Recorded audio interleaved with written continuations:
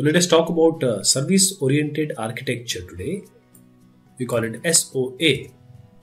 Now this service-oriented architecture is an architectural pattern in computer software design in which application components provide service to other components via a communication protocol, typically over a network.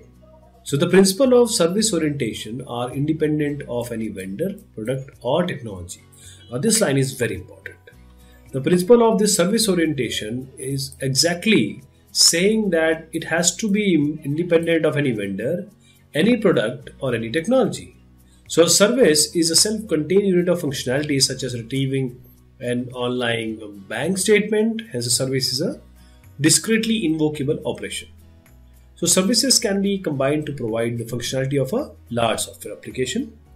This SOA makes it easier for software components on computers connected over a network to cooperate. So every computer can run on any number of services, and each service is built in a way that ensures that the service can exchange information with any other service okay, in the network without human interaction and without the need to change the underlying program itself. So SOA implementations, it rely on actually mesh of software services, which we are going to see diagrammatically soon. And services comprises unassociated loosely coupled units of functionality that have no calls to each other embedded in them. And each service implements one action, such as filling out an online application for an account, or viewing an online bank account, or placing an online bank account, or airline ticket order. All these things can be done through this service-oriented architecture using the services. So what is the principle? The following, these are the following guiding principles which are defining the ground rules of the development, maintenance and usage of the SOA. So we have reuse, granularity, modularity, compensability, componentization and interoperability. Also the standards compliance, we are going to see the standard compliance, and both common and industry specific these standards are included, and services identification and categorization, and provisioning and delivery, and monitoring and tracking. So what are the attributes of SOA? If you are asked that tell us the attribute of SOA. So in addition, one might take the following factors with account when defining a SOA implementation. These are the attributes. Efficient use of system resources, service maturity and performance, and EAI, that is enterprise application integration, which is defined as the use of software and computer systems architecture principle to integrate a set of enterprise computer applications that we are going to see. There are various things which I am saying that we are going to see because we will see it diagrammatically. Now let us come down to SOA and web service protocol, because service oriented architecture, we are providing services on internet, on web. So we need to have SOA and web service protocol idea also. So let's start with service encapsulation. Many web services are consolidated for use under the SOA. So often such services were not planned to under OSA, they just, they were developed and they found their place in SOA. And service loose coupling, when service maintain a relationship that minimizes dependency on and only requires that they maintain awareness of each other. So dependency which was there needs to be removed. It needs to be minimized. Then comes the service contract, that services adhere to a communication agreement as defined collectively by one or more service description documents. So there has to be a document, on that document decides, that service contract decides how the communication is going to be. Then service abstraction. Beyond description in the service contract, services hide logic from the outside world. So why the logic needs to be known to everyone? Let it be hidden and let the work go on.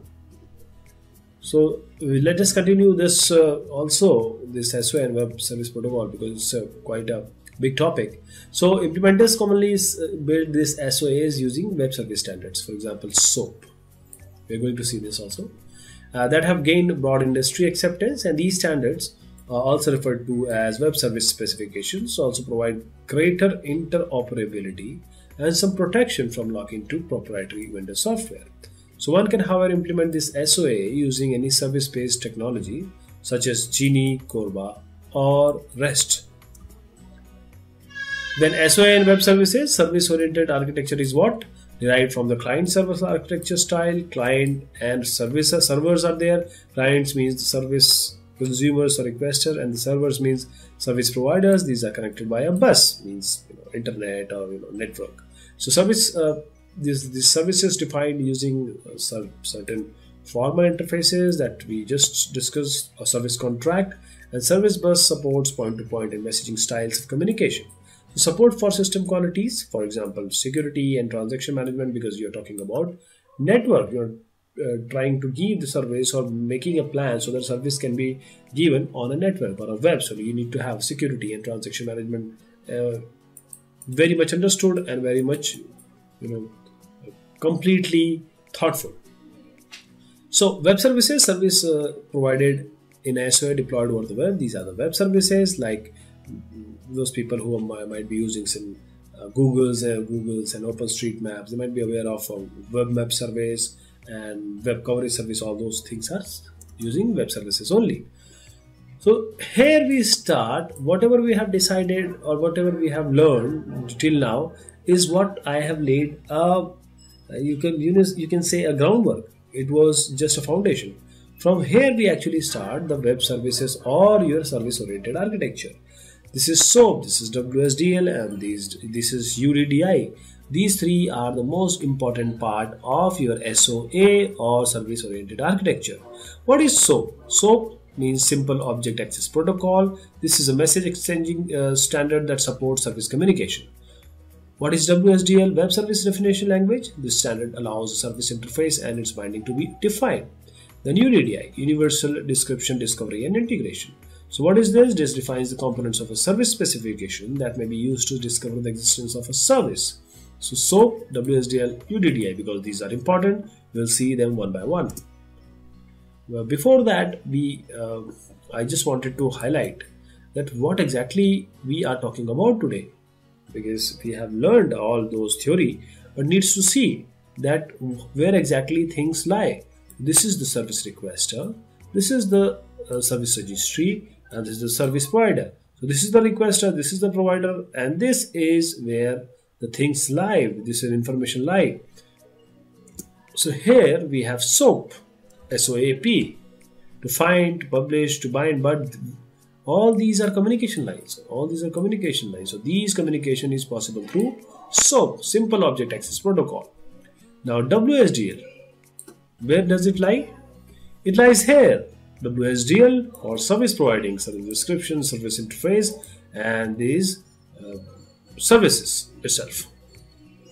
Then UDDI, where does this UDDI lies? UDDI, this is Universal Discovery Description. Here it lies, UDDI, right? For this you need to have UDDI. So specifically we are talking about UDDI, SOAP and WSDL. All these three combined with many other technologies, they make SOA possible. So let me tell you about these three individually because they are very important. SOAP, Simple Object Access Protocol. SOAP, it is a protocol specification for exchanging structured information in the implementation of web services in a computer network. So it uses XML information set for its message format and relies on other application layer protocols, most notably HTTP, Hypertext Transport Protocol. So it relies on HTTP. Also Simple Mail Transfer Protocol, SMTP, for message negotiation and transmission. So SOAP, this is how our communication or exchanging of information will take place over HTTP or SMTP. Then WSDL, the second part, this is Web Services Definition Language. So WSDL, again, it is XML based interface definition language that is used for describing the functionality offered by a web service. This acronym is also used for any specific WSDL description of a web service, also referred as a WSDL file, so which provides a machine readable description of how the service can be called, what parameter it accepts, what data structure it returns. So let me highlight those lines, because these things which I am highlighting is the most important, that this is a machine readable aspect for how the service can be called, what parameter it accepts, and what data structure it returns. Coming to the third part, that is the UDDI, Universal Description, Discovery and Integration. This UDDI is a platform-independent extensible markup language protocol which includes XML-based registry by which business worldwide can list themselves. Every business can list themselves on the internet, and a mechanism to register and locate web service application. So something is there has to be a store where it is lying. How do I know where is the service? How do people know that where to put the service? So to know the service, to put the service, you have UDDI, that is Universal Description, Discovery and Integration. The UDDI is an open industry initiative sponsored by Organization of the Advancement of Structured Information Standard, that is OSIS, for enabling these businesses to publish service listing again, and discover each other, and again discover each other. These are two things which needs to be remembered as far as UDDI is concerned, and to define how the services or software applications interact over the internet.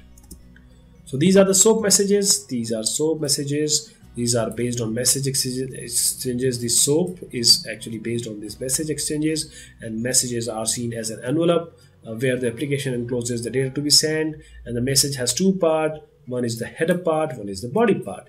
And SOAP does not say that what to do with the header and the body. It only states that the header is optional and the body is mandatory.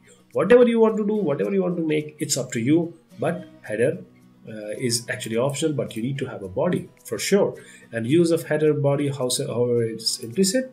The body is for application level data. The body is, again, I'm emphasizing, it's for application level data, and the header is for infrastructure level data. That is why it is optional. So let me show you the where this header and body lies, and how actually your SOAP look likes. Just by talking, we are not going to get the idea. You need to know what exactly SOAP contains. This is the SOAP actual message. This is the SOAP header, and this is the SOAP body. This you need to have. Now this is again the formation. I've just tried to explain more in detail. You can say the SOAP and HTTP, because SOAP needs HTTP. SOAP cannot by itself just exchange messages. It needs to use HTTP or SMTP. So we have this service requester, this is service provider, these are SOAP envelope, you can say SOAP messages, these are SOAP messages, this is posting, this is acknowledging. So you have in service requester this HTTP, again in service provider you have HTTP. So these are the emerging web services platform emerging, which has I must say it has already emerged. So these things start from, because we have learned about these three, UDDI, WSDL and SOAP. So this is for discovery and description, this is for description, this is for discovery, these are for transport. XML encoding is also for transport, and again for transport you have HTTP, BEEP, IOP, JMS, SMTP, because SOAP is going to work on these only. And for the quality of service, you need reliable messaging, security, transaction, coordination, context, and business collaboration languages and business process languages, whichever you prefer. So how to build an SOA in 8 steps? So business need these. This is very theoretical. You just relax and just listen, because I'm not going to tell any greater science in this. Just relax. So building an SOA in 8 steps. Business needs come first, not services. What problem are we trying to solve? Then the second is what aspect can be implemented as services, old services, new services, or legacies, the wrappers. Then third step is track services with registries and repositories. Then fourth, govern the services. We need to encourage desired behavior at many levels across enterprises and at different stages. So we need to monitor behavior, enforce policies, and assess user satisfaction. Then fifth, secure the service. If you are governing the service, it's your duty to secure the service. Establish standard. We need privacy, identification, authentication, and authorization. So this may need to be federated security, right? Then the sixth part, manage the service. Are messages arriving on time? Is everything operating properly? And virtualization through mediation. So are we free to move and change services? Do we need any external bus or architecture type that acts as a central hub for message routing and transformation? So finally, design for interoperability through the adoption of standards. So what are the benefits of this SOA? Some enterprise architects believe that SOA can help business respond more quickly and cost effectively to changing market conditions. This is what is important, and this is what we are asking from SOA. So this style of architecture promotes reuse at this macro, that is a service level, rather than micro, that is class level, which was earlier being done, and now it has been changed to service. And it can also simplify interconnection to and usage of existing IT legacy assets. Thank you so much. I tried to give you a hint about what is SOA. Hope you understood. Thank you so much.